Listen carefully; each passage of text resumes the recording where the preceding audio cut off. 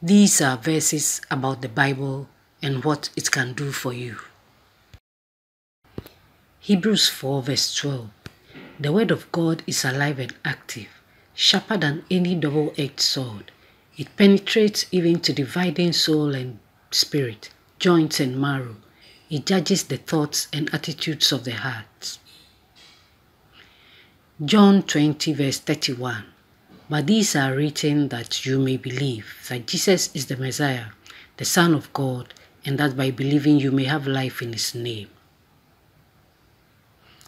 Psalm 19 verse 8. The precepts of the Lord are right, giving joy to the heart. The commands of the Lord are radiant, giving light to the eyes. Have you been blessed by this video? If yes, like, comment, share and subscribe.